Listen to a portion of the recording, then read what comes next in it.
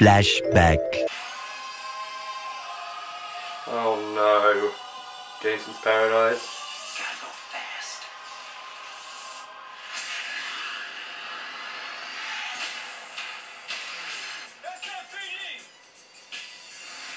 Oh!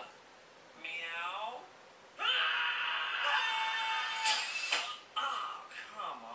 That's how I react to the look. Nope. F this movie. The look of Sonic looks freaking atrocious. That's not Sonic. That's some freaking blue, like, creature thing. That's not Sonic. I can't think what he looks like right now because that's not Sonic. He doesn't have big eyes. He has little eyes and all that shit. Dude, I was like trying to give it a chance because maybe I thought maybe this movie could be a fun movie. But you know what? It's exactly correct that this movie will be the worst movie of 2019. This movie will be the worst movie of 2019. A few moments later. Sonic, a little ball of super energy? That's so much better.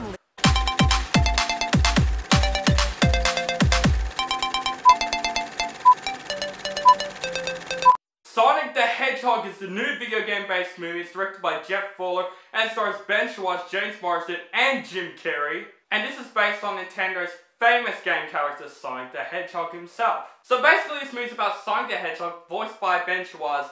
He's basically now moved into Earth because he's from another world, and he's in hiding. He doesn't want anyone to see him. And then he just gets a bit lonely once in a while. Until his use of super speed wiped out the entire power of the human race, and the government has hired Dr. Robotnik, played by Jim Carrey, to find Sonic.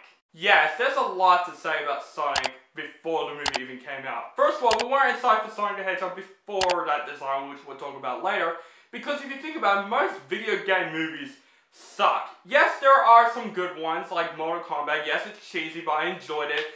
And there are some okay ones like Tomb Raider and Assassin's Creed, but Mortal Kombat, Annihilation, all those other video game movies I couldn't think about because I just don't want to talk about video game movies.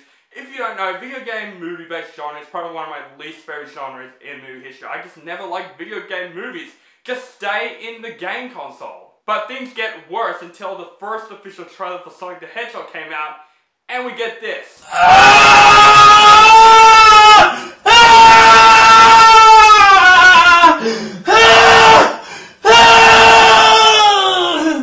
One of the worst design things that I've ever seen in a movie. And not just me, the whole population of Sonic fans and movie fans hated that design. So Jeff Fuller pushed the release date to now because it was supposed to be released last year, but since everyone hates that design, he wants to push the release date to this year to fix that design. And thank God he did. That's the smartest decision that Jeff Fuller has ever done.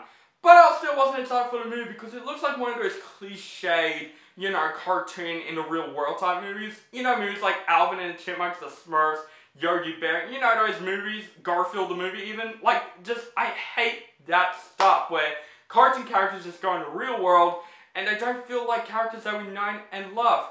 Guys, thank God Sonic the Hedgehog didn't suck. I walked out of this movie, I was so relieved. I was very relieved after I saw Sonic the Hedgehog. I had a blast with this movie. Is Sonic the Hedgehog a perfect movie? Absolutely not. It has its issues, but thank God this movie was a lot of fun. What is with this year? So many surprises that came out this year.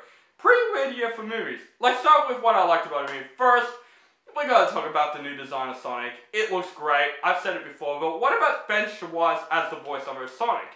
He was great in this film. I actually think he's a perfect voice cast for this movie. And the character Sonic, I really enjoy. He's very likable. He's also kind of badass. Like, you see him doing his super speed stuff. It looks awesome to see, which we'll talk about that later.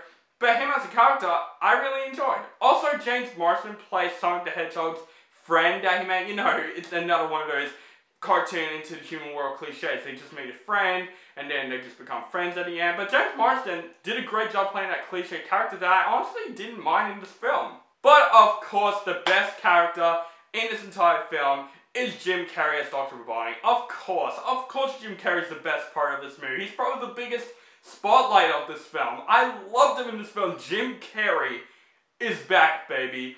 Alrighty then. He just plays such an over-the-top character, and no one can play Dr. Robotnik so over-the-top perfectly than Jim Carrey is. It looks like he has so much fun with this role, and I did have fun with Jim Carrey in this movie, and he's probably the skill shower for me. The action, for the most part, was a lot of fun. It's really cool to see Sonic the Hedgehog going fast. It looks great in this film. And also, this movie does make fun of a lot of fast-type movies. There's one scene that you probably knew that's going to be in this movie. It's a great spoof scene, and it's just hilarious to see. But Sonic the Hedgehog isn't a perfect movie. It has its issues.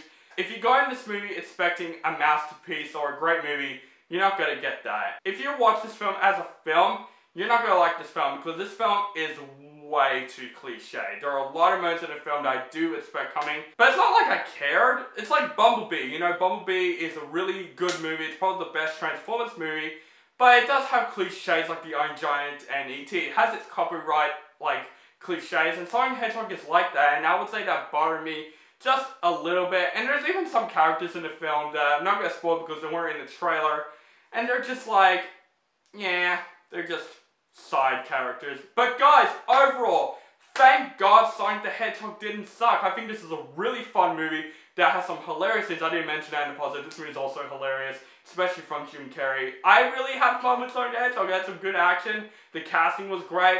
It's definitely the better designed Sonic that we got. Like, thank God the movie released that adjusted that design. I'm just imagining the whole film with that terrible design. Now I'm kind of curious to see that. But guys, kids will love Sonic the Hedgehog.